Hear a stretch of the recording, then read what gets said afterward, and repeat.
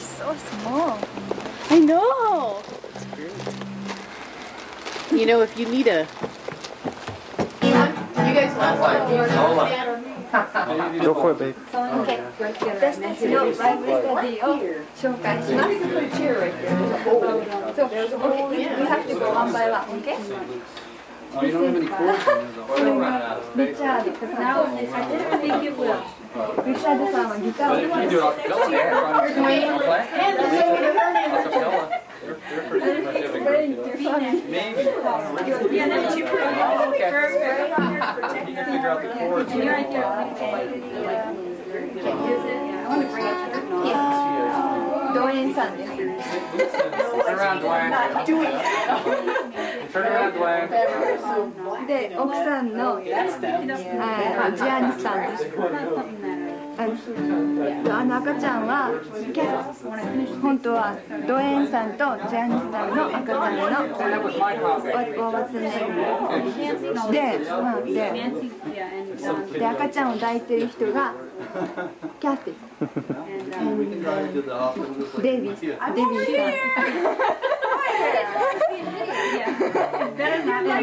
ん。Ohio. Or is it Iowa? Michigan.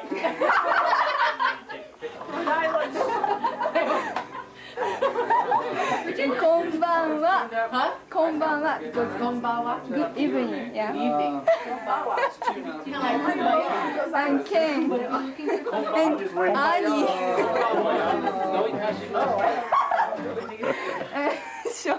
Sean! Hey, Sean. Over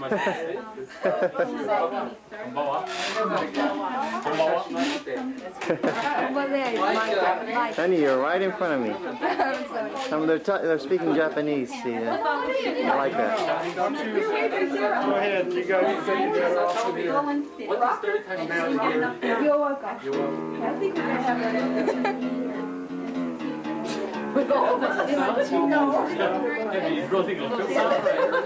You're right. Oh, yeah.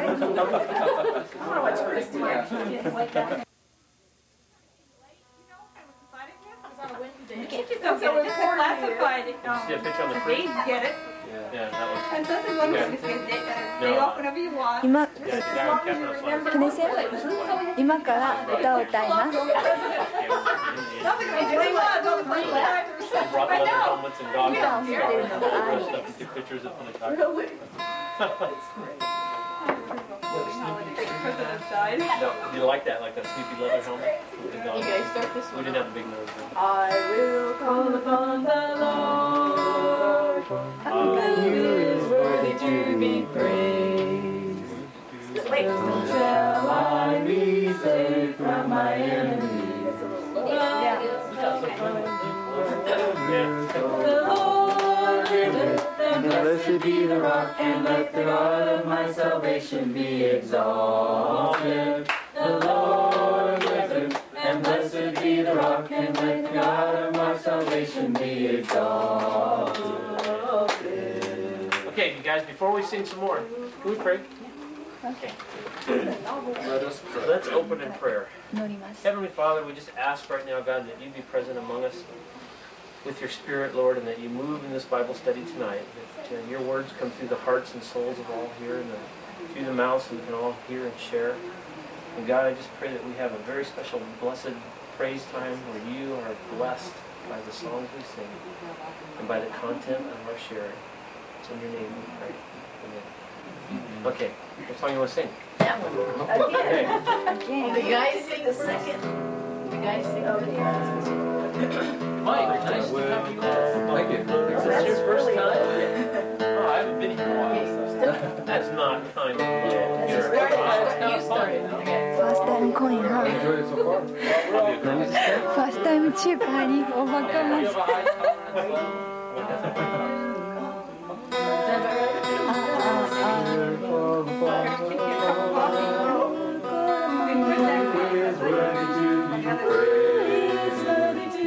So shall I be saved from my enemies. Saved from my enemies. I will call on the Lord. and blessed be the rock, and let the God of my salvation be exalted. The Lord liveth, and blessed be the rock, and let the God of my salvation be exalted. Okay, one more time from the top.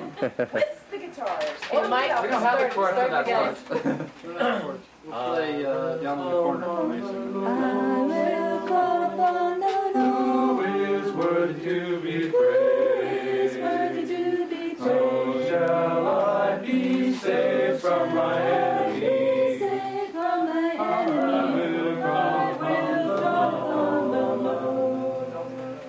The Lord liveth, and blessed be the rock, and let the God of my salvation be exalted. The Lord liveth, and blessed be the rock, and let the God of my salvation be exalted. Hey, you gotta sing, you can't take pictures all night. You were behind the song, you can't. Yeah, you. Yeah, get out. When we're in Japan, we'll be watching this every My mind Thursday out of there. night. Get out of there. You gotta edit out all our weird looks and funny faces and yawns. Okay. Bye now. No. God reigns. No, no. Equal everything, isn't it? That's the one that we haven't turned to. Okay. Ready? How lovely on the mountains are the feet of him who bring good news,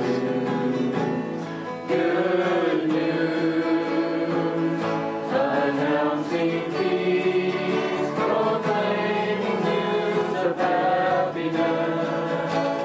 Our God reigns, our God reigns, our God reigns, our God reigns, our God reigns, our God reigns. The angels sing before the hand of majesty that we should keep. God to him, he was despised, and we took no account of him, yet now he reigns with the Most High. Now he reigns, now he reigns, now he reigns, the Most High. Verse 5. Out of the tomb he came with grace and majesty. He is alive. He is alive. Alarms the soul, sing hymns as we sing his song. Yes, we know he is alive. He's alive. He's alive. He's alive. He's alive.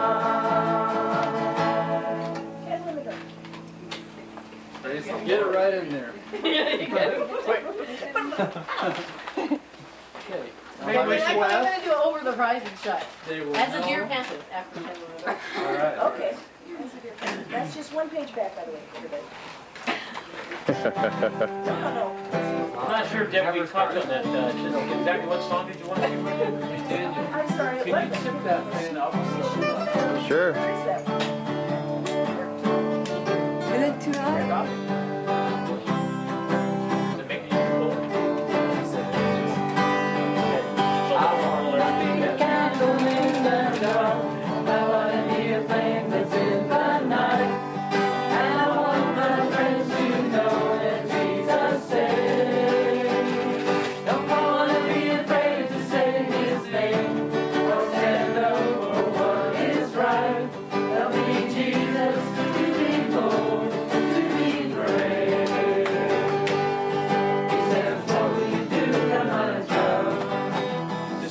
life becomes strong. I say I'll talk to you, I'll read your word, I'll sing this worship song.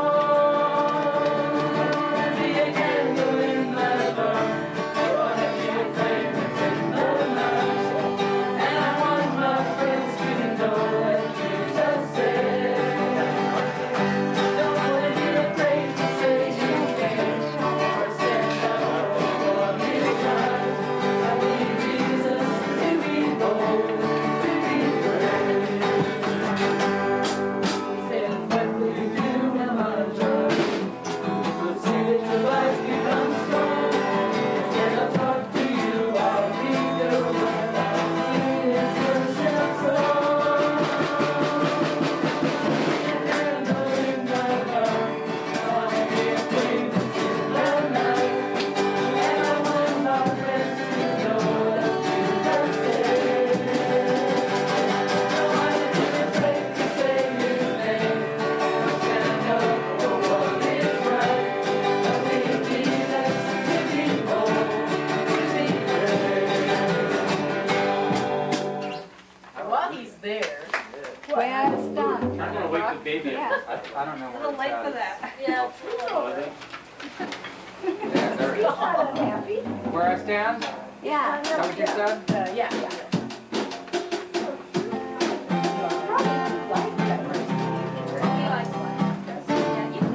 Much better.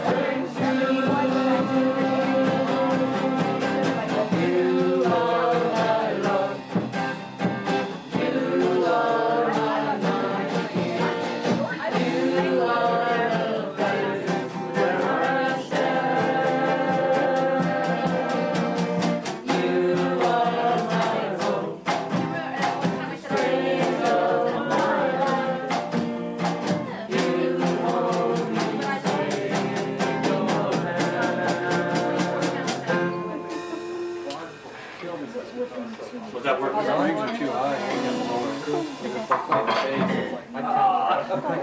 As a deer. Yeah, you wanna rock out? It's way too high. That's the way I like it too. But I had my tension set up. Well, I asked mine to stay. I had to step through this kid and his neighbor. So, oh, Lord, I can get him, but I don't think I'll do this.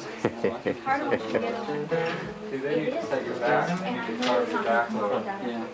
But where's a good place to As a take deer. it? I've never had to drive. As a I'm thinking that's what I'm afraid of. That's the Lord, so my soul longeth after thee. Just messing. You alone are my heart's desire, and I long to worship thee.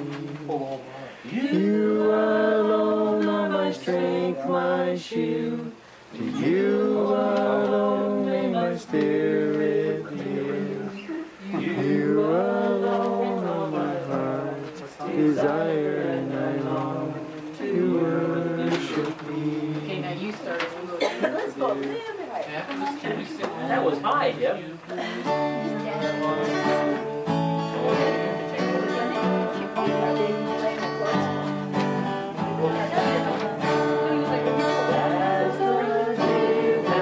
For the water, so my soul longeth after thee. You alone are my heart's desire, and I long to worship thee. You alone are my strength, my shield. You alone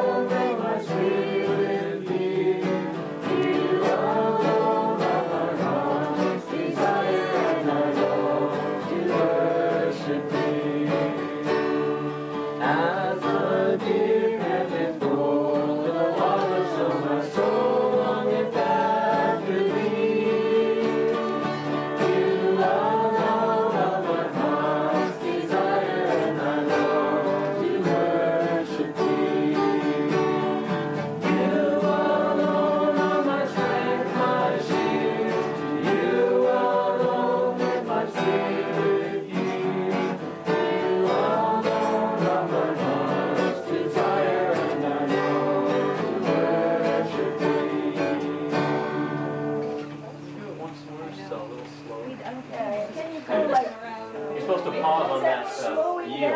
On that yield. Retarded, what are you saying? Yeah, it slows down on yield. Name my spirit. And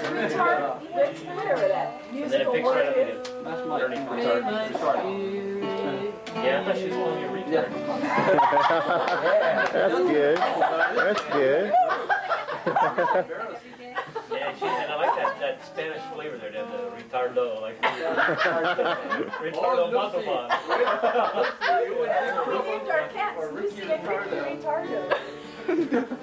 But that where it goes, where it says, "You alone, my strength, my shield, you alone." In my spirit, it slows down, and then it picks right back up again on the next one. Mike, what's this called? Fermata. Oh, no. Fermata. It's a hold. Is it A hold? indefinite? Is that what it is? Yeah, until the director cuts you off. Yeah, Fermata. That's what it is. You fermata. Yeah. Mother Hey, this is just group singing. It's not just technical. Okay, go ahead. We're amateur. Are we doing this one over? Yeah, slower. You can sing with those feet.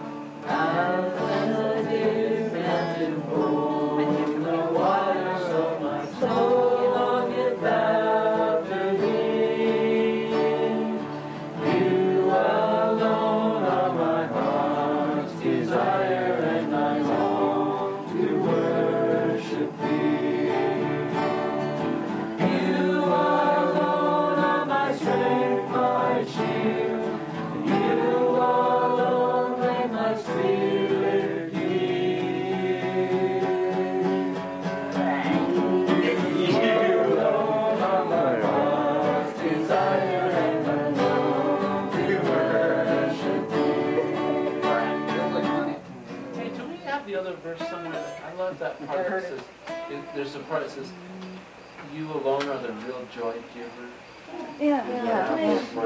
And there were several different verses that we don't. Just looking at you, Daniel. He was looking at you, Ken. I don't know if I can see that. We use this in Japan, see. When Japan will miss you guys too much. Just don't show this to her family. Uh-huh. They'll never let her come back. Humble thyself in the sight of the Lord. Humble thyself in the sight of the Lord. And he shall lift you up higher and higher, and he shall lift you up. Humble thyself in the sight of the Lord. Humble thyself in the sight of the Lord. He shall lift you up higher and higher, and he shall lift you up. Humble thyself in the sight of the Lord. Humble thyself in the sight of the Lord. And he shall lift you up higher and higher, and he shall lift you up. Humble thyself in the sight of the Lord. Humble thyself in the sight of the Lord.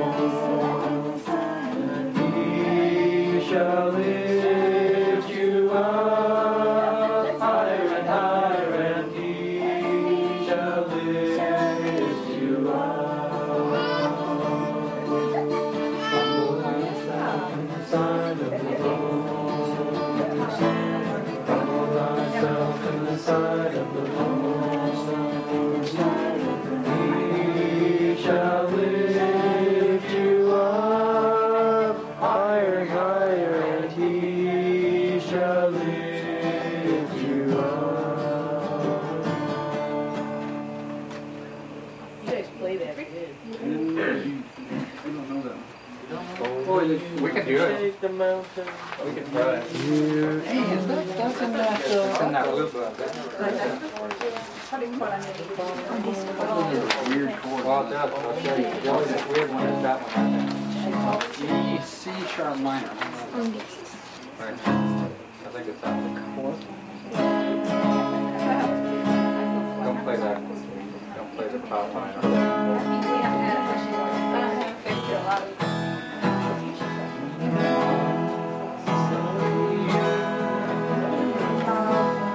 Only you. Only you. In the palm of your hand. And look inside me. If everybody still loves me deeply, More than I understand. Only you. with the word you spoke, the heavens into place. Scattered stars and gave the earth its frame. What is man that you should touch him with your grace? And who am I, oh God, that you should know my name? Only you can shake the mountains. Only you calm the ocean. Only you hold the river in the palm of your hand. Tell me who look inside me. Tell me who purify me. Tell me who still loves me deeply, more than I understand. Only you. Too far away or something. Nice funky, man. Every minute. Every Do you minute? want to do the cowboy song? Oh, yeah, that's a long time. Cowboy song, cowboy song.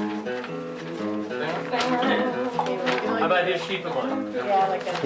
Oh yeah, that's a good one. His Sheep and Mine? Yeah. Which one? Ernie or the song? There's pictures up there, I can't read. Of what? Help out. Yeah. Okay, you guys, you ready? Girls, you ready for your Been part? like that all night. Can't remember. His Sheep and Mine. Is it, are we the first one or the second one? You're group 2. We are group one. No, you're group 1. You're group 1. Chris, group two? The first time you're group 1, the second time Oh, you're that's group not 2. confusing. Oh, it's so fun when you do that. Okay, girls are one. Girls are 1. His Sheep and Mine.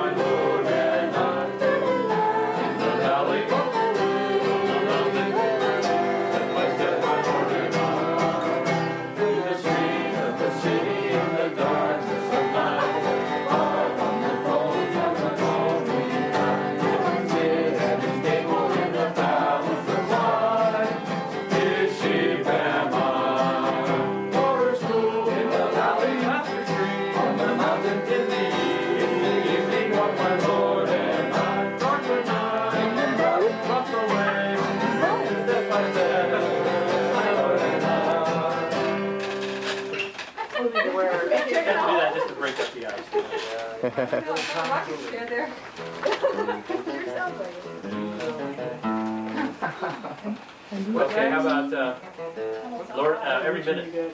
That's a good one. I love that one. Every minute of the day. Okay, this one and then song 5. Please be with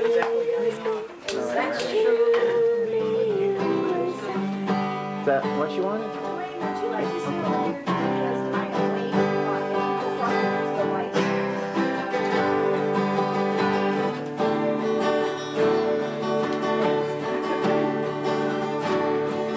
Lord, I need you every minute of the day.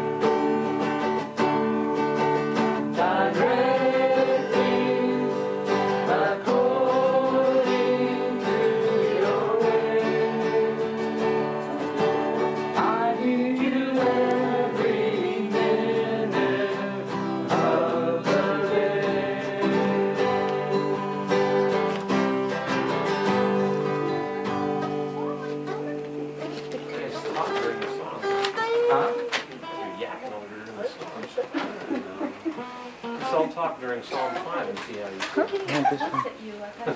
You're No, this one. Sound fun. No, What I am want I this one. doing? Sing. He is Lord. You want to sing He is Lord? Excuse me. Are you going to You can come back here. It's Chatty Cathy. This is all Psalm 5, I Chatty, know. Lissy, Kathy, and it's a baby. I think it's the baby's small. I'll leave. If it's no. Okay. I'll take my baby. Janice is going to be the scapegoat if we all lay hands on her and send her out into the field. We can continue. We sing He is Lord. Psalm 5? He is Lord. No, Daniel, you should have requested that earlier. Oh. Okay, you want to use Lord? And then Psalm 5. Okay, he is Lord and then Psalm 5. Alrighty. I'm going to set this stool. Sure you don't want, I love you. I love you, Lord. I love you, Lord. We can sing out that one. Okay, I love you, Lord, and then Psalm 5. Psalm 5. Psalm 5. Listen to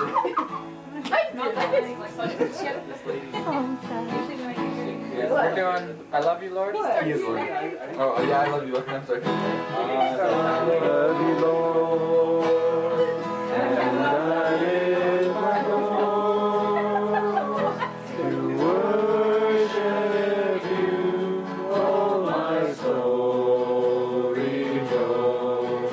Take joy, my King, in what you did. Let it be a sweet, sweet sound in your ear. I love you, Lord, and I lift my voice to worship you. Oh, my soul, rejoice.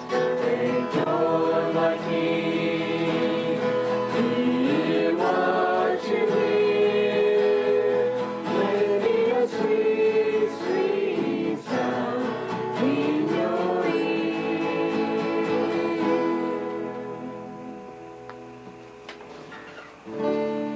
Psalm 5. Psalm 5.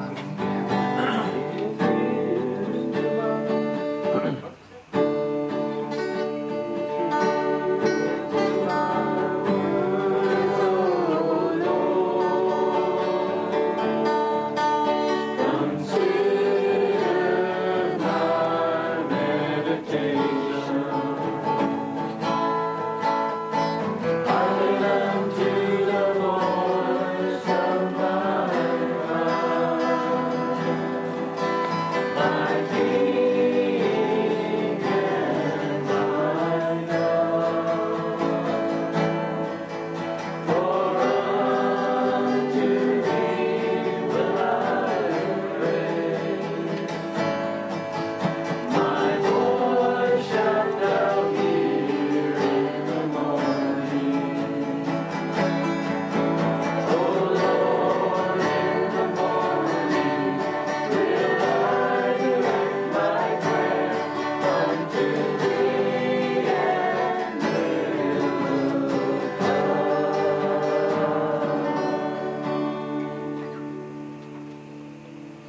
Thank you.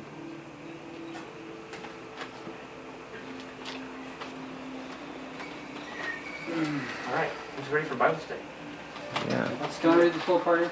This article I got today in a health magazine of all things, and it's talking about prayer's health powers. It's real interesting. If anybody wants a copy of it, I'll give it to you. Oh, actually, today's the day of prayer. Is it really? That's That's the day of coincidence. prayer. Wow, Yeah. cool. But this is written by a doctor that's in a cardiac care unit up in the Bay Area, and he was noticing that people that are prayed for need less medical attention. Wow. They really do better. He's not a Christian. Zoom right in there. Okay, but I won't read the whole thing. But part of it, he gets down to like a kind of like a physics level about prayer, and he doesn't mention Jesus, which is kind of bad, but still overall. This one part I thought was interesting. He said, let's see, what is the scientific basis for the notion that praying before an illness is actually observed and might prevent it from happening? says, a lot of people think the laws of physical science end with what we learn in grade school, that time flows in a straight line, never backwards or in circles, and that cause precedes effect rather than the other way around. But the relatively new quantum physics now studied by the majority of physicists dramatically differ from this view. In fact, the theory holds that at the subatomic level, events may not actually occur until they are observed. Like Debbie was saying, you know, a tree in the forest, you know, if it falls, do you hear it? And is there a sound? No one's there. Kind of a It thing? doesn't make sense. So in fact, okay, it says the theory holds that, okay, before that happens, there are only a number of possibilities. Nothing has been set. Some scientists believe that if reality is in fact tied to the actions of the observer, then it may be possible to shape reality through, they call it mental effort or prayer. Now apply this to the medical realm. It may be that before an illness is detected, you could prevent it through mental effort or through prayer. And he goes through some other stuff too, about, you know, physics and things, and how God, there's no time with God. It's kind of, you know, because we're under that thing. But with him, it's nothing. You know, it's all his.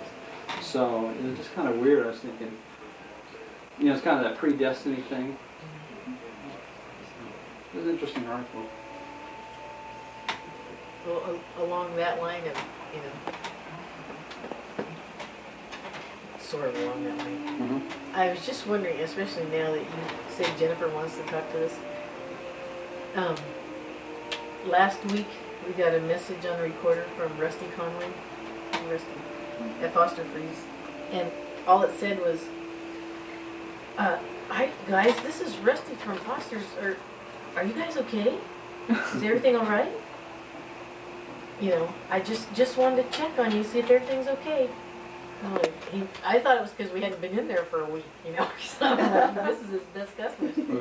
And so I went in a couple days ago, mostly because I wanted to see what he called about, why, you know, because it sounded urgent somehow.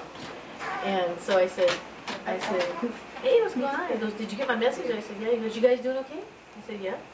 And he said, well, for 3 nights in a row, I think it was either 2 or 3, he woke up in the morning and knew he'd been dreaming about me and Sean. And then on Sunday, or I guess it was on Sunday, he was confirmed in the Lutheran church, he and his wife, by a bishop from somewhere. And he said that day the sermon was on listening to the still small voice and responding. And then the next morning he woke up knowing he had dreamt about us. He didn't know what it was specifically, but for a week almost, for several days he had dreamt about us.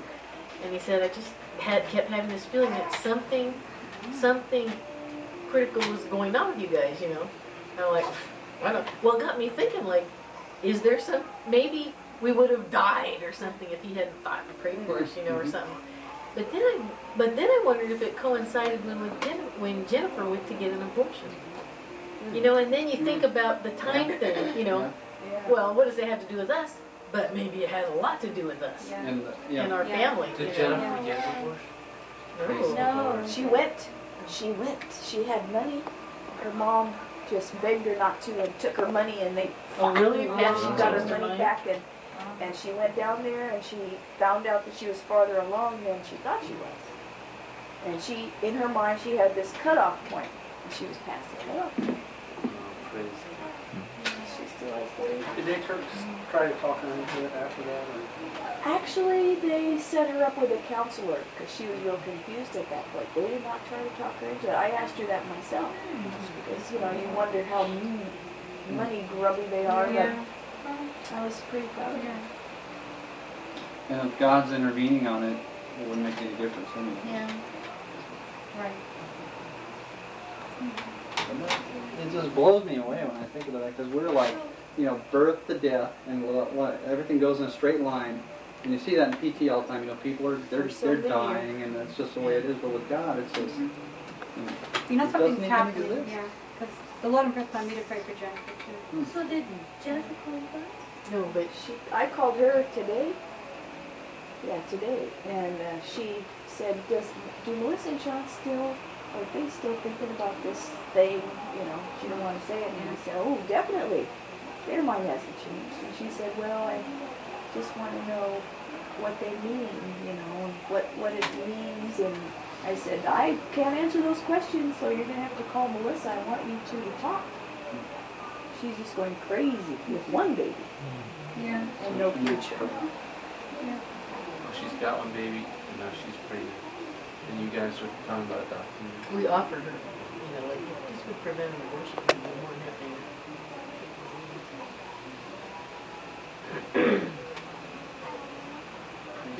Where is she at now? She's back home with her mom in a cramped little apartment. You know, today I finally got to go back to the Bible study at church. It's on Thursday mornings at 6. And kind of on the subject, you know, we talked about, he hands out a little questionnaire. I think it's in that Bible Satome here. And, is that you? No, different. What are you using? The brown covered soft. Oh, my goodness. Oh, my God. No, it's in that one. Listen to this. This is something I've read, but I'd forgotten about it. But anyway, this is the men's discipleship group questionnaire. And he makes up one of these every time. He says, when you experience hardship, what helps you be patient and wait for God? And when we took that, you know, everybody talked about it. The pastor said what helps him is he's a pilot, but he said when, you know, it's taking on God's perspective. And like for him it's getting in the Word, and when he does it, he gets God's perspective, and that pulls him out of the situation enough to where he can look at it like at the big picture. And I was thinking about it when because there was a time there when I was going through a lot of strife, and the guard was really pressuring me to spend more time out there, and the airline's pressuring me to spend more time there. And I was flying to work one day, and I'm in the little Cessna going over the top of Fresno. And if you look at California, Fresno's, you know, it fills up the whole as far as you can see. And then you look at Fresno, it's a big city, but it's just a little bit of California. And then when I look at the airport, that's just a little bit of Fresno. And then when I look at the guard base, that's just a little bit of the airport. And I looked there and I said, that little tiny speck is making my whole reality. Yeah. You know, it's forcing and driving my whole reality. And you look at it, you go, it's nothing. It's just nothing in the whole, you know, world of things. Don't tell. He's not a postal worker. But it's that way, and I mean, He's not a postal worker. yeah. I'm looking at He the does guard like base. dropping bombs out there. I'm looking at this base, which is big, you know, I mean, what employs a couple thousand people. So then you look at, then I started backing that up going, God, you know, I started look at houses and how small they are, and how small I am in a house, and how totally insignificant my problems that you know, this problem is. I shouldn't be so focused on it. I should be focused on God and give up this thing, because when you take on His perspective, you realize how really little some of the hardships you're going through are, you know. And how, by the time we realize that we have heart disease and high blood pressure. yeah. Start now, you know. Pray now and maybe it'll back up. And amongst that is, and this applies, that it made me think of the Bible study group, is in James. It says, is anyone, well, I'll start with that. What? So we can follow along. James, is that 5? James 5:13. Isn't that what we studied, honey? It is. Sounds very funny. Is anyone among you suffering? Let him pray. Is anyone cheerful? Let him sing praises. Is anyone among you sick? Let him call for the elders of the church, and let them pray over him, anointing him with oil in the name of the Lord. And the prayer offered in faith will restore the one who is sick, and the Lord will raise him up. And if he has committed sins, they will be forgiven him. Therefore, confess your sins to one another, and pray for one another, so that you may be healed. The effective prayer of a righteous man can accomplish much. Yes. But that doesn't, like I struggle with this on a patient that I have, because he's wondering about that, like he's a quad, and he said, well, you know, I have this faith, and I pray every night. I'll just sit here and cry and pray and cry and pray and cry and pray, but nothing happens. So, but it's got to be in the will of God. No, he just doesn't have enough faith. Here we go again. No, you know what? No, you got, when I read this, it wasn't the faith healing there that struck me, but it was verse 16, where it says, "Therefore confess your sins to one another and pray for one another, so that you may be healed." And before that, also in 15, where it says, "And the prayer offered in faith will restore the one who is sick, and the Lord will raise him up. And if he has committed sins, they will be forgiven him." And so, like, it's like they're praying for someone, like you're praying for someone to be healed. And if he has committed sins, they will be forgiven him, through the power of prayer in the elders praying for someone. You know, that what strikes me about, you know, what you said, always, of course, pops right in my mind, too. Because obviously it doesn't work. You know? Yeah. There's some wrench in there somewhere. But, you know, if you think about it, you know, it says, you know, if you pray for one who's sick, the Lord will raise him up and he'll be forgiven. That is the important thing. Right. And I remember when I was first a Christian going to a charismatic Methodist, you know, it was a church thing, but it was charismatic, and it was on healing and the gifts of the Spirit. And they said, and they got together in this, like a big boardroom in a hotel, and they said, okay, what do we do about healing? Why aren't we healed? You know, it's like, it was like, how are we gonna, how do we accept it or whatever? And pretty much people were feeling like, you know, okay, take someone like Joni Erickson or something, whatever, Joni. She's never been healed, but she is inside. Right. And so everyone kind of felt like the healing, the important healing, will happen. That's what I was telling Randy, the squad, you know, I said that pretty much God's doing this for some reason, for you to get to some point, and really whether the physical healing takes place or not is almost irrelevant. It's your relationship with Him. That's easy what to say, counts. yeah. Yeah. But yeah. Well, it's like God heals from the inside out. And so, you know, a good place to start is confessing our faults to one another. And,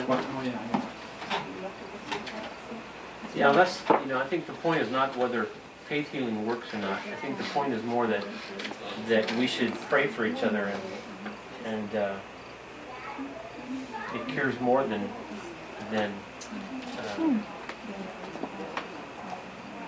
you know, there's more to it, like in your article. There's more to it than just the physical mouthing of words. You know, there's something spiritual that takes place, and there's a forgiveness of sins, and there's healing and stuff.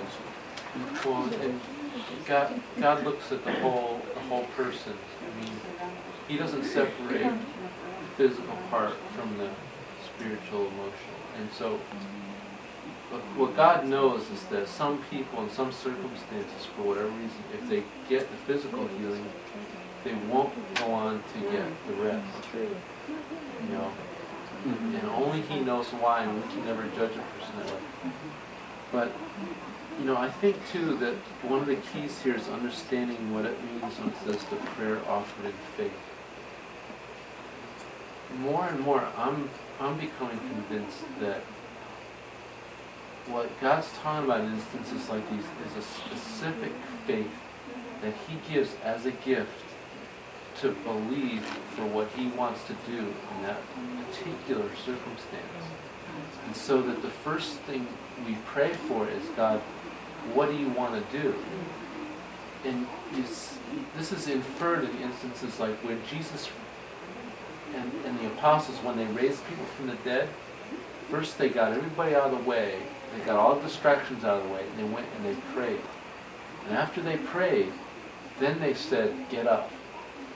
And see, the reason they said get up is because I believe that when they prayed, God showed them or told them that that's what He wanted to do in that instance. And then knowing what God wanted, they could pray accordingly with complete assurance of faith, which we can't do by just assuming, well, God always wants to heal. But then the tricky part of that is then knowing what God wants. Because I've done that. Yeah. The big upset in my life was praying for this baby that I knew God wanted to heal. Absolutely, positively, that was the one thing I knew. And I believed the same way. That God doesn't heal everybody, but when you know what's right, and that's what God's going to do, then you can pray in faith and be perfectly confident. Baby died, you know, so. But Baby died and the Lord raised him up. I guess. You know, it's hard. I just believe we should give up on praying that way. No, I think you should just, like you said, pray for whatever you want, you know, with Dylan. Pray for exactly how you want him to be, you know, And accept what God gives. I don't think is there an instance in here that you can think of where somebody asked Jesus to heal them and he never did?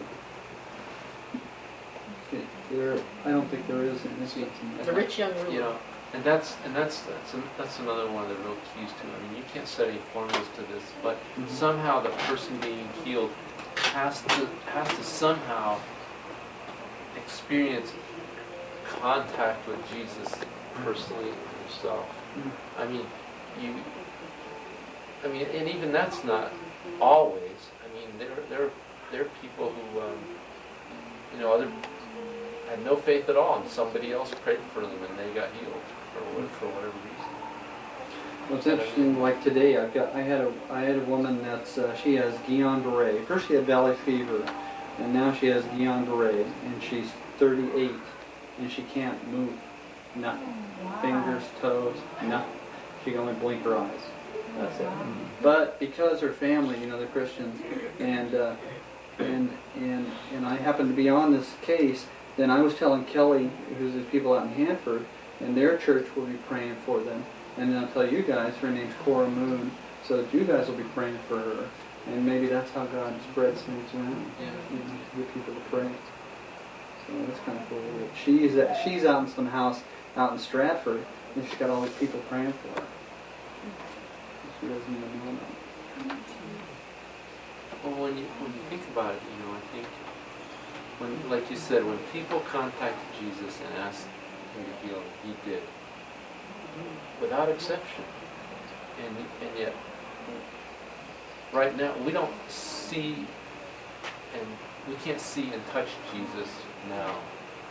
So, I think what God wants us to do is to pray and seek Him until He becomes more and more real to us.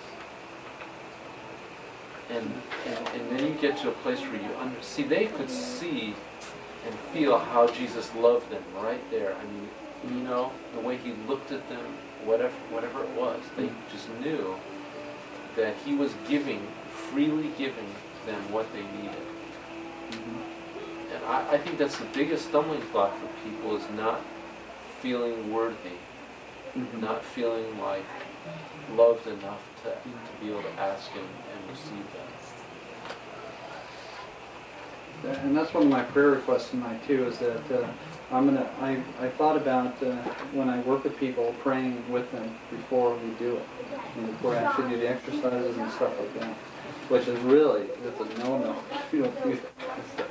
You're going to step on somebody's toes, and they're going to say, you either stop it or you won't have a job. So, as long as you ask the patient. That's what I told him. Just ask their permission. well, yeah. But I want to do it with everybody. I mean, even the, hardcore, people that That's why you go like this. carry your article You around. go, Ernie, you lay hands like this. Okay, 10 times up. But it's only one-sided. They should be in on it. You know what though? I don't think God wants us to do that stuff all the time in every instance. I mean, I think He really wants us to learn to be sensitive to His Spirit as He's moving in the moment. I mean, you wouldn't just go witness to every person you meet on the street. Yeah, I guess that's true. I don't feel guilty about that anymore. I used to feel guilty about that, but I don't anymore. It's like you're saying, being sensitive. I guess. I don't know. Maybe I'm wrong. Maybe we should be doing that. The key question in every situation or circumstance well, God, what do you want me to do now? Speaking of which, we should ask God what He wants us to do right now. Yeah, well, Wayne, do you have anything for us We're today? doing great. droning along. Some of what we're talking about, I'm just going to talk about the church basically tonight. A lot of it is what we're talking about here is how He works and what He's doing. I wonder though, we read in the scriptures about the healings that occur and how they occurred. But would it have been remarkable for them to have written of the guys that the elders had prayed for, but they died? And that they were at peace, that this is what the Lord... I mean, surely among the elders someone died somewhere along the line that they prayed for. You just don't read about it because it wasn't remarkable. It didn't make good print. I mean, it wasn't anything to prove a point. Well, it's like Jesus and the sick and the lepers and stuff and the beggars. After he was very popular, you would imagine that there would be lots of them, and the stories of him healing people had spread. There would be whole groups of them begging for healing. But you only hear about one here and there, you know. No, there's instances where it says the crowds gathered, all the sick came in the streets. I mean, 2 or 3 times it's recorded. That did happen. Where he did heal. And it says he healed them all.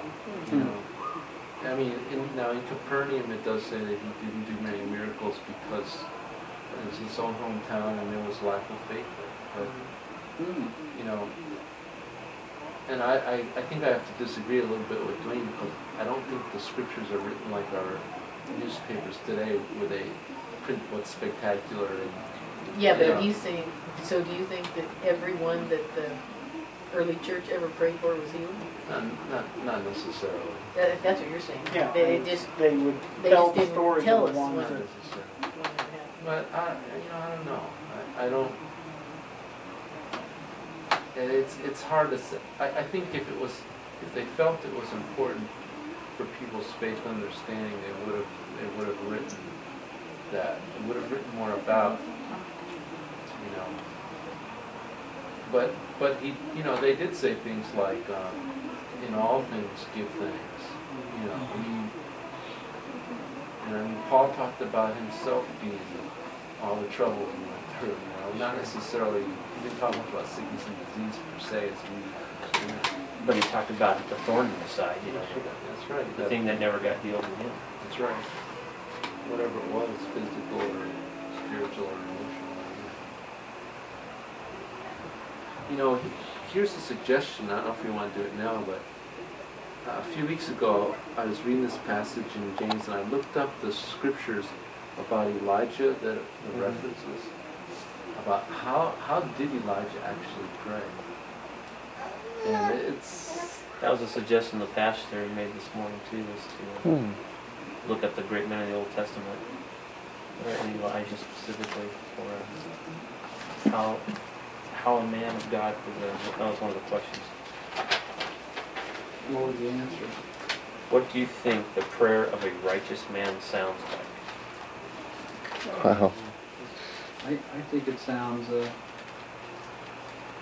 you can't hear it. If you're according to what, like, at least the one scripture where Jesus said, if you're going to pray, you know, don't do it and standing up in front of the whole group and everything. Just go into the bathroom or whatever. But I don't think Elijah did that. He didn't have a bathroom up there in the woods. In the wilderness, though. In the woods, yeah. when I read the 1 Kings 17, 1, and then 18:41 to 45, we don't see anything here that we normally think of as praying. It's not. If he did it, it's not recorded. All it's recorded is that he gave commands. He said, "As the Lord, the God of Israel, lives, whom I serve, there will." He just made statements. There will be neither dew nor rain in the next few years, except at my word. So maybe he had prayed to the place where he could say that with such assurance of faith. There's no doubt about it, folks. This is going to happen. And then in 1841, he gives command to Ahab. Now telling people what to do. And this does not fly in our culture today, except among radical Pentecostals or charismatics. But he says, go, eat, drink, for there's a sound of heavy rain. And he told his servant, go look toward the sea. And he could have really doubted too. Because the servant came back 7 times and said, there's nothing there. He said, go back. Because he knew what was going to happen. And I think that, I think what they're saying here is that is possible for every one of us. If we don't give up on our journey toward hearing and seeing what God wants to do. It's also, Do you think that God talked to Elijah differently than he talks to us today? Because it many times it refers to, then the Lord said to Elijah. Like it was almost audible. I don't think it's necessarily audible, but I personally do not believe, I'm not a dispensationalist. I don't believe that things were different before Christ came and they're different now after. The only difference is it's easier to believe in his death and resurrection because it's history. But I don't, it says here, Elijah was a man just like us. This book was written about 20 years after Christ died, 20 years after Christ died. And he said, Elijah's a man just like us. He prayed earnestly that it wouldn't rain. It didn't. And again he prayed, and so what? But that focuses more, to me, it focuses more on like Elijah prayed earnestly that it wouldn't rain and then it didn't. But what if his brother Moab prayed exactly the opposite, just as earnestly? Well, see, that's why I don't think our understanding, our modern English understanding of what it means to pray earnestly, I don't think is accurate. So you don't think it's a group where we all get together and I don't understand what it's not you're a group with an agenda. I think he's praying. I think what's happening here is, it's not like he says, it's not like he decides, hey, I want to punish Ahab this way, so I'm going to pray earnestly it won't rain. It's not Elijah deciding what he's going to ask for. First, I think what's inferred here is he's asking God, what do you want to do? And when he knows what God wants to do, then he asks for it. He puts it into words. And and so what I think groups like this need to do, I think we need to, in our own prayer closets at home, like you said, in private, but also when we come together here, is when a problem comes up, maybe we need some silent moments where we're asking God, show us what you want to do. And then not be afraid to say to each other, hey, I think God wants us to pray this way. What do you think? And and it says where 2 or 3 agree on what we think God's telling us to pray for, then we pray for it. But even that's a little bit, because it seems to me, I bet you he didn't go and say, okay, God, what punishment? What is it? I bet you, he prayed the way he said, he said, oh, no rain, okay. It was almost an action. Like when you see the bum on the street and you just know what you're supposed to do that. Yeah, in a split second, not because you've been struggling over it. And it could happen both ways, but if we say also, okay, if we all get together and pray, God will tell us. It may not come that way. Well, that's right. In my own experience. I agree with that. I mean, but it's just having the heart and mind of God. Well, that was Elijah. As a lifestyle. Elijah right there. He was just like a channel. It was a promise God had given in earlier times where if they didn't obey him, this is what would happen. The land would dry up, and if they did obey him, He gave that standards. He gave that were when they were walking in the wilderness. God, he's just speaking forth what was prophesied by God. Just consequences for sin. But the specifics about 3.5 years or whatever, that wasn't recorded. That's the kind of thing where God can. See, I agree with you. Sometimes these things just light upon your mind, and you just have a sense of just know this is the Lord. But you don't think it's always like that. But I think we can help. Sometimes we can cooperate with that process by getting still before the Lord. Like it says, be still and know that I'm God. get still, maybe get a journal and a pen out and say, okay, God, whatever you want to say to me, whatever you want to show me. Like in Habakkuk, he said, I'll stand at my guard post and watch, and I'll see what he has to say to me. And then the Lord said, record the vision. And that combination of seeing, hearing, and writing is repeated several times throughout Scripture. You see the same thing in Revelation. That was the normal mode of operation for the prophets. But in prayer is, at least as far as I understand it, in the New Testament is now we have the Holy Spirit, and the Holy Spirit is actually the one doing the praying. All we are is just kind of hanging out, and God's really praying to Himself, almost through us. Well, I think that in all situations, you can't put God to a formula or to a box. Mm-hmm. And to say that, you're only going to get divine inspiration if you quietly read, pray, and write, or if you are in tune to what goes on at the moment and you act upon what you know in your heart God wants you to do. Both of those are right. And I don't think you can limit God to saying He only talks then and He doesn't talk now, or He only healed then and men were only men of God then and they're not men of God now. I don't think any of that's true. I think God's the same yesterday, today, and forever.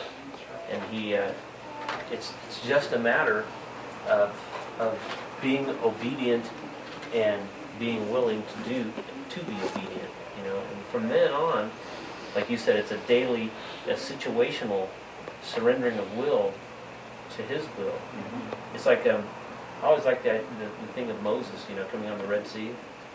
Imagine all these plagues, miracles taking place to get them out of Egypt.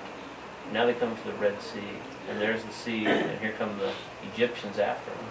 And the thoughts that are going through his mind, Now, Moses did not part the Red Sea, because he's no more powerful than any of us. That's right. But I know a lot of people back in the name it, claim it kind of phase that would use Moses. All he did was raise his staff and told the sea to part, and there it goes.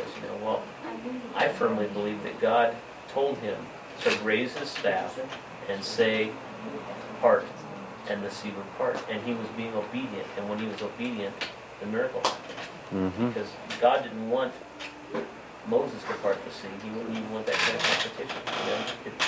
Moses was simply being obedient. But it did take his hand raised up. That's right. There God, was some action that he needed to do. There was some surrender. It wasn't, just I'm sure. Wouldn't that be scary? Well, Deb, you can imagine. Here's 3.5 million Israelites behind him, watching, and what are you gonna do now? What's the Moses guy gonna do now? I knew we should have stayed in Egypt. Yeah, we had everything good there. So what? We were slaves. You know how Jews are. Oh yeah. And so here you are. You got 3.5 million of them Gentiles whining at the sea, going, "What are we gonna do? They're gonna come and slaughter us." And he's saying, and God's saying, just raise up your staff, and the sea will part. Just raise it up, and the sea will part. Yeah, right. Raise the staff, because he's Jewish too, and the sea's going to part. Yeah, I got you. Yeah, right. Where's the bridge, God? So testing it up. God always requires something like that. There's always a little, it's like, you were talking about baptism, what's the significance of it? And I think the significance of it isn't getting washed with a little bit of water. It's that step you take to publicly to publicly do something stupid and inane. Anything that stupid and humiliating. Anything that stupid but humiliating. Anything that dumb, like singing that song, Okay, using the same logic, guys. Get this. So if God, like James 3 says, He wants to get our tongue under control, right? So what if He wants us to do something stupid like speak in tongues out loud? I mean, it's a sad. I believe that's the same kind of. Yeah, BTDT got the T-shirt. Got the T-shirt. What's BTD? Been Been there, done that. We did it. It's weird, It was a but I totally agree with you. I think there's a place where God says, look, are you going to set aside your reputation, your pride, everything, and just do it out of your And I think you're right. Tongues probably fall right in that same category. I think there's lots of things that do it. God's logic is, God's will, or whatever you want to call it, is so far beyond ours that it's like matter and antimatter in Star Trek. You know, the two explode when they hit because They're we think everything incompatible. exactly backwards. You have to be successful and independent to be a good person, and God says no. You have to be dependent and humble. You have to be the lowest. You know, when you enter a room, you should sit at the chair of the lowest person at the table. You know, when you're weak, I'm strong. When I mean, it just keeps going and going. Everything he says is Exactly the you know, opposite. yeah. You give up your life, you'll save it. I mean, That's why you see people invariably when you go into home health. You know, you go out and you see people they have a nice home, they have all the secure things, they're dying in bed in their bedroom, and unless they're Christian, they're miserable. You got nothing. They got nothing, and they know they're facing nothing. Yeah. You're talking about Moses and what, you know, he either heard or saw, like he may have seen an image of, you know, what he was supposed to do. or he may have heard a voice, Yeah, or may have just had the thought. yeah. Right. Whatever God put in him. You know. I have a Listen, question. I'm good. Oh, I'm sorry, you weren't done. Well, that's okay. You go ahead, but I have, It's not I related. have about 3-4 verses from John about Jesus, like the same kind of. Go right ahead. Okay, if you guys want to look at John 5:19, even Jesus said, "I tell you the truth, the Son can do nothing by himself. He can only do what he sees his Father doing. Because what the Father does, the Son also does. For the Father loves the Son, and he shows him all he does." And this is really current, present tense in the now, because like you see in verse 17, it says, "My Father is always at his work to this very day, and I too am working." Okay, so he does what he sees his Father doing. And then if you look down verse 30, it's a similar statement. It says, "By myself I can do nothing. I judge only as I hear, and my judgment is just, for I seek not to please myself, but him who sent me." And then if you turn over to John 8:28, he says, "When you have lifted up the Son of Man, then you will know that I am the one I claim to be, and that I do nothing on my own, but speak just what the Father has taught me. The one who sent me is with me. He has not left me alone, for I always do what pleases him." So you get the and the Greek behind it, where it says "do what the Father has taught me," it's not so much the way we think of teaching and learning, and then later on you use it down the road. It's more like it's immediate. And it's like the idea here is that Just keeps going. yeah, the Father was always with him, showing him what to do, telling him what to do, not as a taskmaster and a slave driver, but like Jesus told us, he says, "I don't call you servants anymore, I call you friends, because I told you everything I plan to do. Here's all my plans, guys." You know. Well, that's true during your daily activities. I mean, it's for everyone, you know. It's like you're working with someone and God says, you know, tell them this. And then there's always you gets in the way. Well, Yeah. kidding? You want me to tell them what? And then And then the John, moment passes. in John 14, he says the same thing. That do you not believe that I'm in the Father and the Father in me? And the words that I say to you, I do not speak on my own authority, but the Father who dwells in me does his own works and words. And then, truly I say to you, if you believe in me, you will do these works and greater works. So it's just like he's passing on that, you know, handing the torch to us to do what he was doing. The tricky part. It's like being a channel. You know. Yeah. The tricky part for us as a body is doing it together. Hard enough to do that.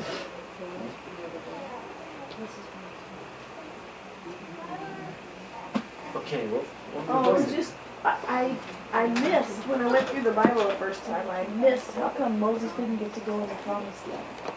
What did he do because wrong? when God told him to strike the rock once for To water, get water. he struck it and nothing came out right away, so he struck it again. And that's why. Jeez. It's amazing any of us live. Yeah, but you know what? You know what? Adults. You're right, it is. But it's significant in that Moses is hitting the rock. You know, in other words, Moses is making himself kind of like Jesus or something, you know. So he was Moses really is looking into his thinking- heart. Yeah, Moses is thinking he is bringing the water out of the rock. That's why he's hitting it a second time. Well, and he was ticked off too. Yeah. And because he was in such a position of leadership, and everyone he's modeling for the whole nation. Oh. And another version, I don't know if it's in Deuteronomy or what. There's two versions of that story. But another version is that God told him, I believe I remember correctly, God told him to speak to the rock. Instead of speaking to it, he hit it. Oh. And God, I don't know if God was trying to show the people something about the spoken word or whatever, but I mean that's another version. Just basically the same reason. He wasn't specifically obedient, but it was in his heart. He was being impatient, angry, you know. He didn't have God's perspective. Yeah, he was just kind of. It seems like such a small thing. He just had a bad attitude one day. Well, Elisha, on his deathbed, I just read this today, told one of the kings of Judah or Israel, I can't remember which one, he said, come over here and pull your bow back and let me shoot the arrow. So he shot the arrow, and it flew out the window and it landed, and he said, you are going to defeat Syria right there on that spot. And then he said, take the rest of the arrows and strike them on the ground as hard as you can. Well, the king, I guess, half-heartedly went like this 3 times, and Elisha was mad, and he said, okay, for that, because you should have struck those arrows 5 or 6 times. For that, you will not completely defeat the kingdom of Syria, but you'll defeat them with 3 victories, but they won't be wiped out. For that little thing. So, look at the Ananias and Sapphira who sold their land and gave most of the money to the church, but they lied. But they lied. And how can we live I know. and do all the heinous things we do day after Do you day? remember in Narnia, and I can't remember her name, she was a little tomboy, and at the beginning of the book, Aslan takes them to, they get through into the next world, and they're on a cliff, Oh, I remember and they that. have to jump off, and he's supposed to jump off first and then her, but he's like scared or something, and she gets impatient and she jumps, because she's a show-off. It screws up the entire plan, because they had specific steps to follow. They're supposed to be obedient to these 7 steps or whatever. And it goes for like 2 books or something at the end of the whole thing when everything finally works out. But it was totally screwed up because she jumped the gun to show off. And Aslan says, and she's, but God, why? Oh, Just man, that little why did thing. we have to? And he goes, do you remember when you were on the precipice or something, Yeah.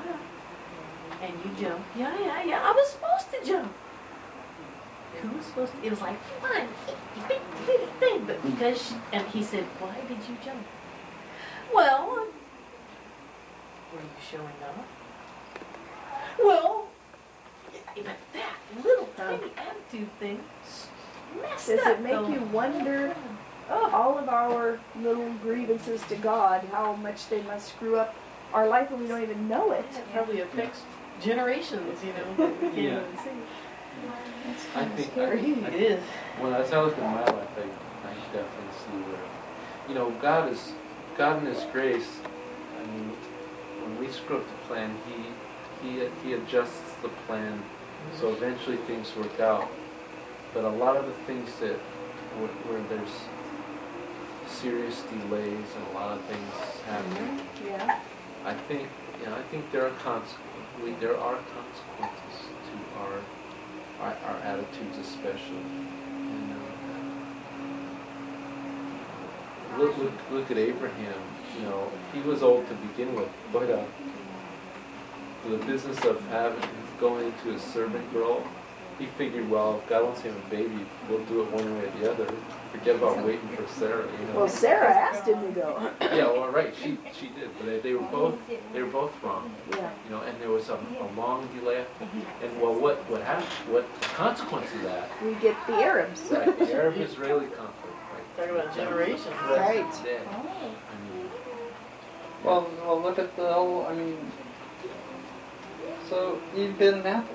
So, Yeah, it's the rest of the world, I tell you. what's an apple? What's a fine apple? I found everything. And the man who went along with it. Yeah, right. Thanks for throwing that in. Okay. Well, it's like Lewis says, I think he's so accurate. He said that probably the greatest sin is the sin of pride. Because it is so subtle and it thinks itself no wrong. And it's like the foundation or whatever of all other sins, but it is the worst It's the because foundation of man. It's what we exist on. I think we learn that as we grow up. yeah. We have to have pride. We feed Well, it's on more it. than even that you look at Eve's sin and everything, that's a sin of pride. And the one with Moses striking the rock. You know, and he says, Lewis suggests even that it's much easier for a prostitute to get into heaven than it is a prideful man, a prideful Christian. C.S. Lewis. Yeah, And absolutely. yeah. She has no pride. Well, he's saying that, see, a sin of lust, a sin of the flesh, like prostitution, he said, is something that, you know, if you ask any prostitute, she doesn't usually want to do it. But the sin of pride, there will be men in church who are probably even visited the prostitute, who are going around saying, "Gosh, she is such a low person, low life. I am such a righteous man," you know, or you know, I'm not going to talk to this person because I'm way above them in class and income or whatever else, and you know, and you need to be doing that. You need to get your life together, brother. You know, I mean, they're walking around like that, and you know, Pride. They could never put themselves on that level. Yeah. Where I'm just like you. whereas for her, for the prostitute, it'd be very easy to look up to God, you know, and to be humble. Yeah. Yeah, I'm so sorry. I think that's the big killer. That's what Jesus said. We ought to come in like children. When we finally realize, hey, we're all just children of God. I mean, that's it. That's all we are. It kind of levels. So.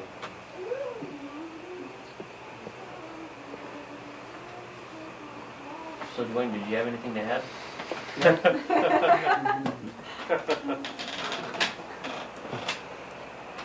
I'd really like to hear what Tony had. Yeah. Well, we should, probably should go pray